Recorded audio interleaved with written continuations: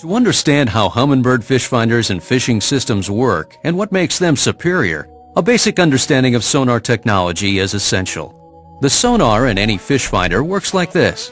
The transducer in the boat sends out sound waves that expand as they travel, forming a cone. They bounce off the bottom, structure, and fish. The receiver picks up the returning sonar wave, and the sonar unit digitally processes the signal to become what you see on screen. In a typical Humminbird, this happens up to 50 times every second to provide an accurate picture. On a Humminbird, the real-time sonar at the far right of the display shows you what's directly beneath the boat at that very moment. Everything you see to the left of that is the history or what you have passed over in your boat. These sonar cones can be made to scan in different ways.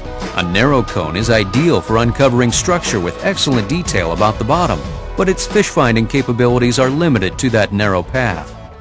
Wider beams give you wider coverage and more opportunities to detect fish.